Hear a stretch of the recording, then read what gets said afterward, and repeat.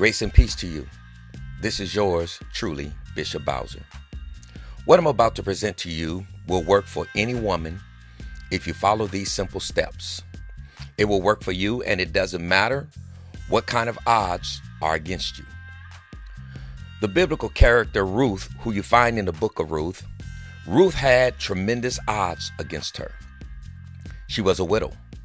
She was poor. She lived in a foreign land called Israel, and she was not an Israelite. That alone should have eliminated her.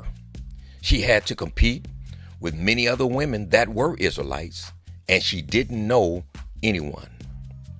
But none of that mattered because Ruth discovered the secret to how to attract a good man. The first step you must take if you're seeking to find a good man is give up everything for God, because that's what Ruth did. Let's look at the book of Ruth chapter 2 and verse number 11, where it says, Boaz answered her, I know about all the help you have given your mother-in-law. After your husband died, you left your father and mother and your own country to come to a nation where you did not know anyone. So I want to tell you, just as Ruth left everything behind, you have to leave behind your past. You will never attract a good husband into your life bringing unhealthy, excessive baggage with you. The man that you attract into your life is not there to carry your baggage. He's there to carry you. Stop hanging around people that's going to only attract negativity into your life. A good man doesn't want a miserable woman, which he has to work hard to make and keep happy. So that's step one. Step two, listen to those with godly wisdom that has been there and done that. Ruth's mother-in-law Naomi had been there and done that.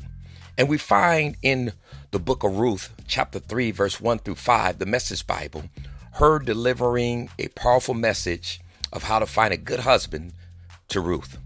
And it says, one day her mother-in-law Naomi said to Ruth, my dear daughter, isn't it about time I arrange a good home for you so you can have a happy life? And isn't Boaz our close relative and one with whose young women you've been working? Maybe it's time to make our move. Tonight is the night of Boaz's barley harvest at the threshing floor. Take a bath, put on some perfume, get all dressed up and go to the threshing floor. But don't let him know you are there until the party is well underway and he has had plenty of food and drink. And when you see him slipping off to sleep, watch where he lies down and then go there. Lie at his feet to let him know that you are available to him for marriage. Then wait and see what he says. He'll tell you what to do.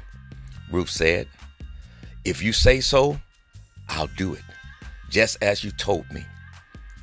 And that's Ruth chapter 3, verse 1 through 5. Many of you could have spared yourself some grief and heartache if only you would have listened to sound advice. You are not going to live long enough to make every mistake in the book. You need a wise, godly woman or person to guide you like Naomi guided Ruth. You need a woman like that to counsel you and show you how to attract a good man. Proverbs 11:14 in the Message Bible says, without good direction, people lose their way.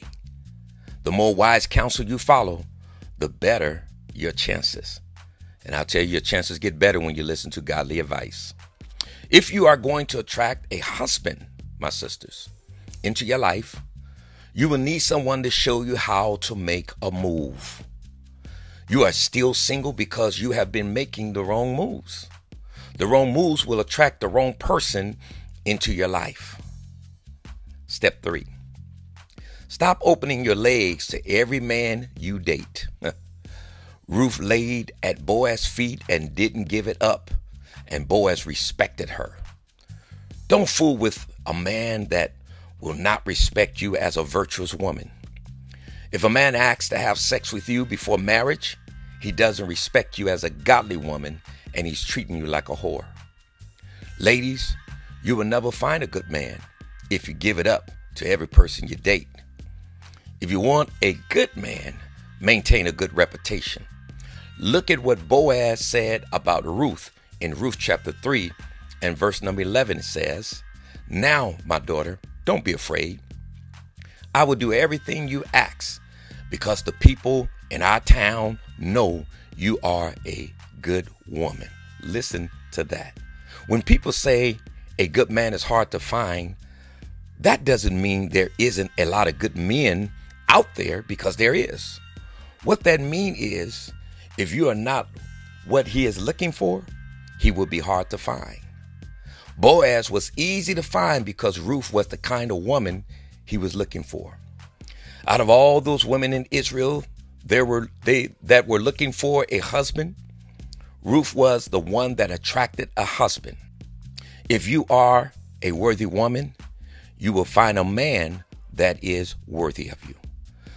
This is part 1, and I will be posting part 2 very soon. So share, like, and comment. God bless you.